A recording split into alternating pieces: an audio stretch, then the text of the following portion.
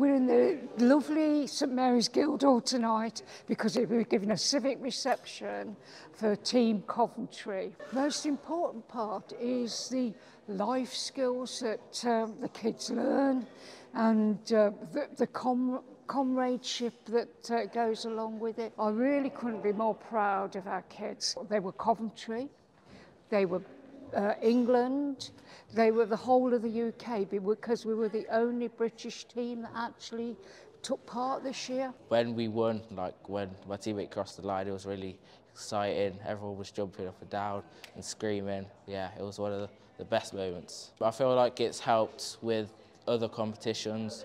It's made them feel a bit easier, and like it's basically helped my athlete profile as well. Well, Coventry is proud of its young people, and the team that travels from Coventry, not only are they ambassadors for Coventry, for the city, but also they showcase the skills that young people in Coventry have in terms of sports.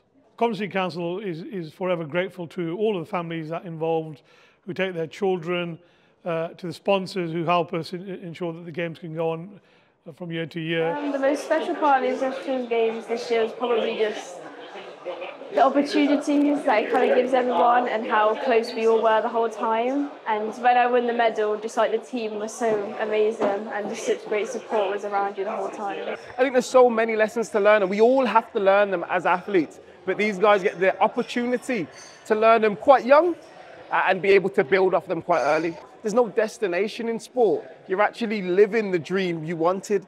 And so being able to enjoy the journey, take everything in, you know, and you guys went to Mexico, you know, take it in and enjoy it and build off it. So yeah.